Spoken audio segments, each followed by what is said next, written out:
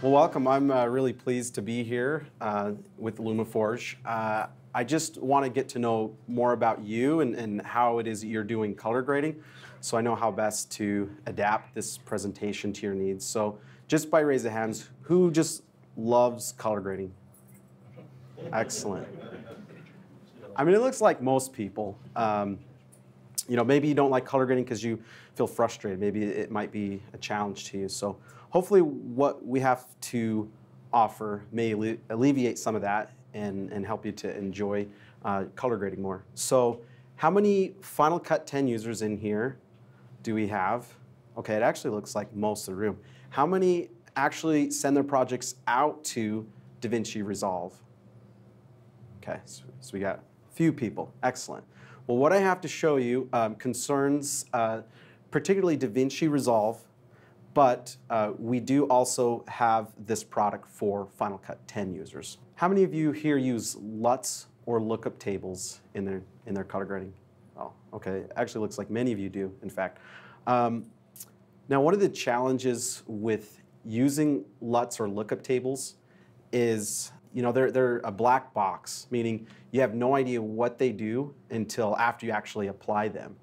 And so this can be a really clunky, you know, workflow both in Final Cut 10 and in DaVinci Resolve, because it's kind of a bunch of trial and error. You just kind of, you know, choose these LUTs from like an abstract list to see what they actually do, and then you find that you're not getting the result that you're looking for, and so then you kind of continue this hunt to try to find the right one.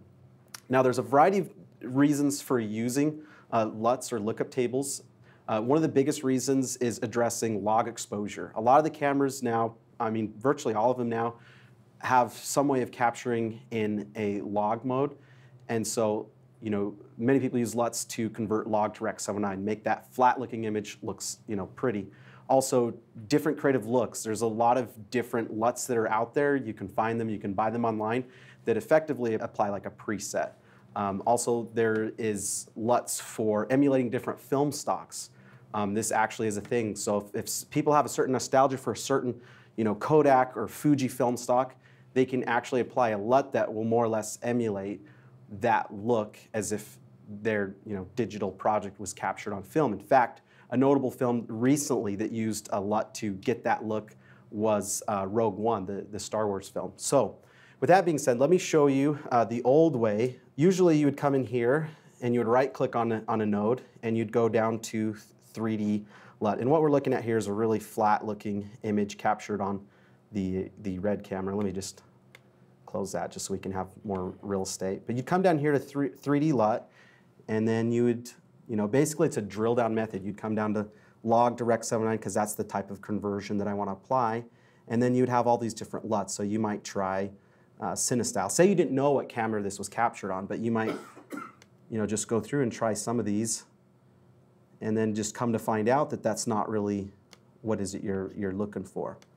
So what we've sought to do is to allow you to actually preview in real time what the effect the LUT will have before you even select it. So let me show you that, what we're calling LUT Gallery. Let me reset this one more time. And just so you know where and how to find this, over here in the node graph, there's a section for open effects, and these are all the open effects plugins that ship with DaVinci Resolve. There's other third-party developers that develop these open effects plugins like Sapphire. But down here in the menu here, we have LUT Gallery, so all I have to do is just simply drag and drop it onto the node. And if I hit Shift F, I can now see this more or less in full screen. This is the full screen viewer. And if I click Change Group, now I have all those same lookup tables that we saw in the contextual menu when I right-clicked, but now we can actually click on one of them, and we can actually now see all of those LUTs in real time. We can actually see what they do. So this is configurable as far as how many lookup tables that I want to see. I can see them as all the way to 2 up, all the way to 5 up. And I like to look at things that are big. It allows me to see, you know, more of what's happening. And we can just scroll through these and look for something that has, you know, like, you know, this one's still too flat, but something that has a nice bit of contrast, but that's not like too overpowering. Like this one's overpowering. You're starting to actually lose some information and detail in the highlights. But I just look through these, and maybe this S-log gamut 3 looks pretty good. So to select it, all I would need to do is just come down here, let's see, and just click on it. Now one of the things I could do if the LUT is overpowering, it's having too much of an effect, I can come over here to the keying menu, and under the key output gain control, I can effectively dial back its opacity. So 1.0 is 100%, and obviously 0.5, 0.6 is 50% or 60%. That is an option I have. Another thing that we did, just a nice little hidden feature that we've added to LUT Gallery, is we know a lot of you have to tackle white balance or color temperature issues, and so we've actually added a white balance tool with a color picker. So how this works is I just need to check this checkbox here, make this full screen, and what's really neat is I move the mouse around, you can actually see the balance of the red, green, and blue, so I can see if there's an offset. So if the blue channel is elevated above the green and the red channels, I know that there's a blue color bias, that the image is blue. So I just find something that should be more or less neutral, and then just click on it, and it applies that correction to it. That was kind of subtle, so let me just try a different area. There you go. So this is what we started with, a flat log-looking image, and here's what we ended up with a log direct 709 LUT that we were able to choose from the LUT Gallery, and then apply a white balance correction with the color picker. Let me show you just one more clip. Actually, let me show you this one, the color picker again. So this is something you might find common if you're shooting like in the woods where there's a lot of green foliage, is color temperature is affected by the color of the light that's around you. So if you're in like the woods and all the trees and the leaves, everything's going to actually be green. It's going to take on a green color tint. So let me just move this forward here, find a good reference. And fortunately, this guy's wearing some gray pants, which are neutral. And so I could just move around and click right there, and it applies that automatic white balance correction. On this last clip, let's say you want to go for more of like a creative look.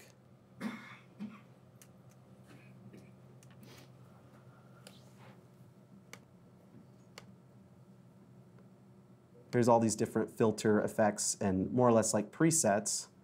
So like here, let me just move in a little bit more.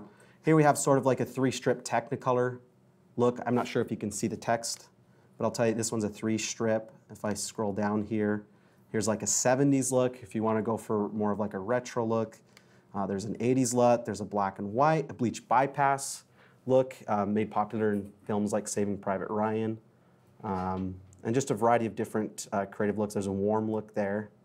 And so the beauty is that you can actually see what effect it has without actually having to apply it and then do this hunt to try to find the lookup table that you want to apply. So here's one called Punch. It just kind of adds some more contrast. You can click on it and it adds it. Again, if it's too much, it's always better. I always like to teach people that it's better to go extreme with your looks so you know how far you can actually push them, because it's always easier to just dial it back to taste with an opacity control or control the mix than to not go far enough and then have to make a lot of different adjustments to try to get there. So with this output gain control, I can just dial it back to maybe about right there. And I apologize, that's really small to see, but I'll make that big again so that you can see it. So that is LUT Gallery. It's available for DaVinci Resolve Studio and the free version. We still have to test it with the new DaVinci Resolve 14 and make sure that everything works there correctly. And we do have a version for Final Cut 10. So if you're using LUTs through a third-party developer, or even our LUT utility, which was the first LUT program for Final Cut that we released in 2013, this is for you.